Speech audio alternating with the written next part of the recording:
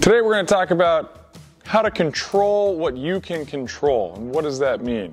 Well, it's pretty simple. The only thing that you have control over out there on the mound is you, right? Your mind, your body. That is it.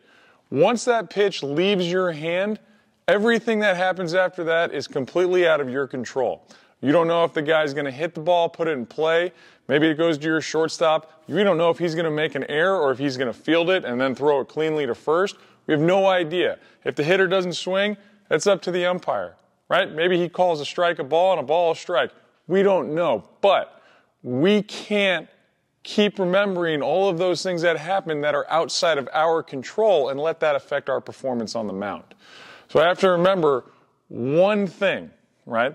The only thing that we have control over out there on the mound are our thoughts. What are we thinking? And so if I can control my mind, then I can control my body. And if I can control my body, then I'm able to have the ability to command that strike zone. And that's it.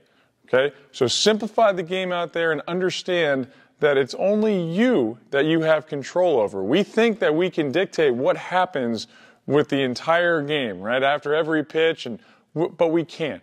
Again, that ball leaves your hand, that's it. It's out of your control. When you get the ball back, now you're back in control of the tempo, and you can start taking control of this, your mind, and focusing on the very next pitch, right? So control what you can control. Your body and your mind, that is it. That's it. So simplify the game and let everything else go. If you enjoyed this video, please subscribe to our YouTube channel, like us on Twitter @ThePitcherShop, and check us out at thepitchershop.com, where we can help with your overall pitching development, both physical and mental.